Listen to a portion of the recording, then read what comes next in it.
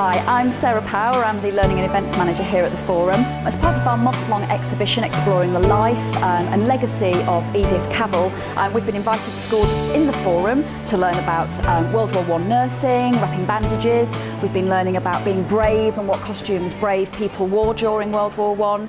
Helping children understand just how important Edith is to Norfolk and what brave acts she did.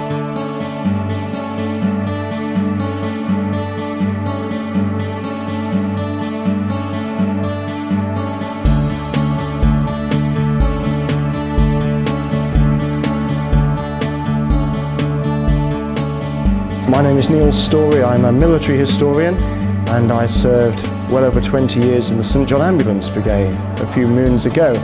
Today I've been combining both of those skills, presenting a lecture about trench warfare and the casualties in the field and how they would be treated beyond the battlefield into hospitals and the role of nurses in the First World War, with particular reference and interest to our very own Nurse Cavell. Tuck it under her fingers, look.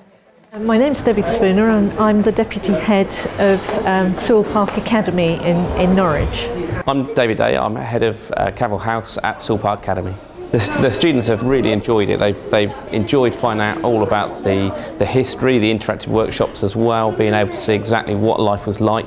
They've really sort of questioned what they knew about the First World War, and I think it's been good as well that they've been questioning what they've been told in terms of history, and beginning to make up their minds about what they believe to be true.